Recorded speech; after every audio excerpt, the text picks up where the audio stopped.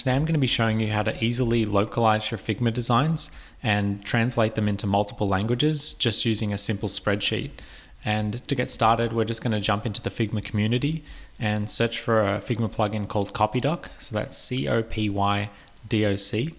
And if you go to the plugins tab, you'll see Copydoc pop up. Just go ahead and click on the install button on the right hand side, and then you'll be ready to go. So I'm just jumping back into my Figma file now, and today I'm just going to be translating a single Figma frame. I just want to translate this screen of my movie app.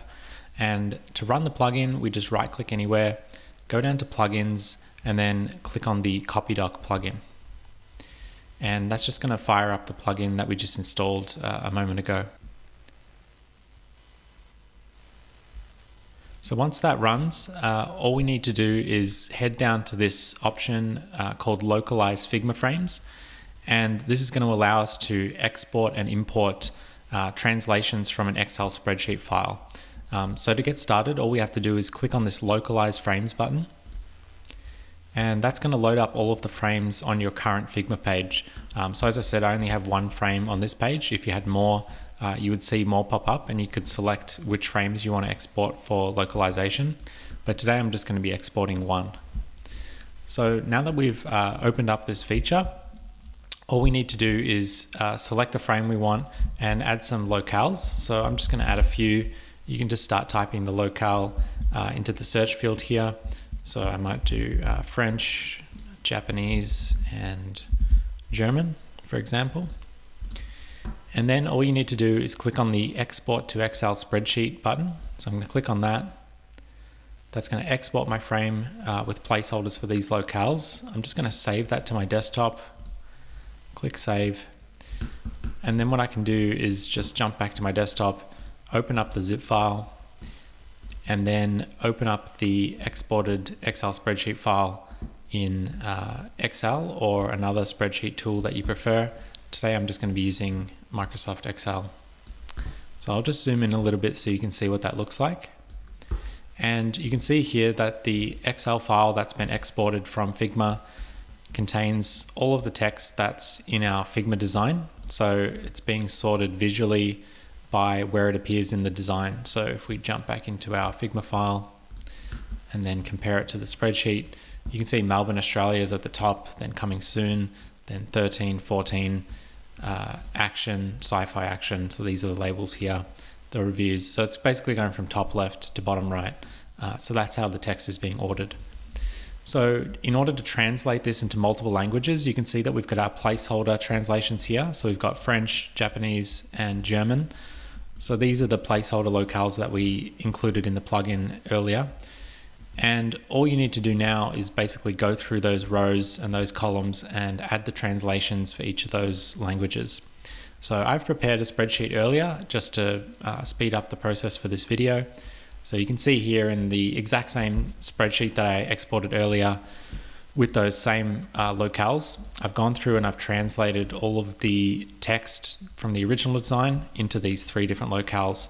And you'll notice that some of these are missing. So I've got a few different fields in different languages that haven't been translated. The reason for that is that the translation version and the original version are basically the same. So that's just something worth noting. If you do leave any of the column items blank, those will essentially just be unchanged in the design. So we'll see what that looks like in just a moment. So now that I've got my finalized translation file, so once you've gone through yours and translated all these different columns, to then import that back into Figma, all we need to do is jump back into our plugin. And if you've already closed it, you just jump back into the Localized Frames option. And down here, you'll see a little drag and drop area for your Excel file. So all I'm going to do is I'm going to jump back to my desktop. I'm going to grab the pre-translated file that I completed earlier, and I'm going to drag and drop that Excel file directly into the plugin down here. So I'm going to let go of that now. And that's going to load in the spreadsheet. And you can see here that it's found three different locales for this movies frame. So if you had more frames, again, you could select which ones you want to import. Today I've only got one, so I'm going to leave that checked, and I'm just going to click on the Localize Selected Frames button. So I'm going to click that now. And what this is going to do is it's actually going to load in those translations from the spreadsheet directly into Figma. So it's telling me that it's just imported one translation. So I'm going to go ahead and close off the plugin now because we don't really need it. And I'm just going to show you what that's actually gone ahead and done. So the easiest overview here is you can see that it's imported or created 4 different frames. And these frames have been created on a totally new page. So what it's done is it's found the translated page or frame, which was called movies. So it's created a brand new page for that frame. And you can see here it's called it the translations frame, and it got a timestamp of when that was created. And what it's done is it's copied or cloned this original frame into a brand new page. So you can see here, this is the copy of the original frame. So that's our original language. And then next to that, we've got all of the locales that we imported from the spreadsheet. So you can see we've got our French one, we've got our Japanese one, and we've got our German one. And if I zoom in a bit more, you can see that these have all been translated based on what we imported in the spreadsheet. So you can see down here, the menu items have been renamed. You can see that we've got different titles with different names. And that's basically all been translated as you'd expect. So that's what it looks like. It's essentially a one-click process to import those. It's worth noting sometimes with the Japanese characters, the font for some reason doesn't load straight away in Figma. So if you double click on the layers where it's not showing up, that will fix it. Usually it doesn't happen, but that's just something to keep in mind with that specific language. It seems to be an issue with Figma, so that's fine. But you can see here that the German translation, French translation is all looking really good. So that's a really quick way of translating your app design or your website designs, or any designs really, any copy that you have in Figma, into multiple languages. And that way you don't have to go through and manually copy paste all these frames, copy paste all the text into the frames, and worry about all the positioning and things like that. You can just import it directly from the spreadsheet.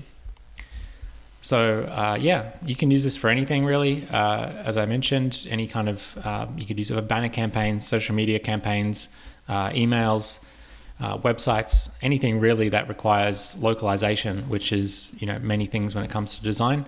But the Copydoc plugin is very agnostic to the type of design. You can essentially just export any frames that you like to the spreadsheet, translate them, import them back into Figma, and keep going like that. The other thing I should mention is if we just rerun the plugin again and jump back to our app, if you did want to make changes to that spreadsheet and re-import it, you can totally do that. So you just click on the Localize Frames option again. If we pretend that this Excel sheet has been updated since with new translations, and we drag that into the plugin once more, again, what it's going to do is load that up. Just click on Localize Selected Frames, and you'll see here on the left-hand side that it's created a brand new page again. So it hasn't messed around with your existing page that it created earlier. It creates a brand new one, and that way it doesn't override any work that you might have done in the translation before. And if this one is more up to date, you can just get rid of the old one if you want, or keep it there as an archive. It's totally up to you. But that's it. That's the whole process. So you can apply this process to your own designs and translations, or anything that you've been wanting to localize in Figma. This plugin is going to hopefully make that a whole bunch easier for you and save a heap of time and effort. So thank you as always for watching, and we'll be back soon with more Figma tutorials just like this one very soon.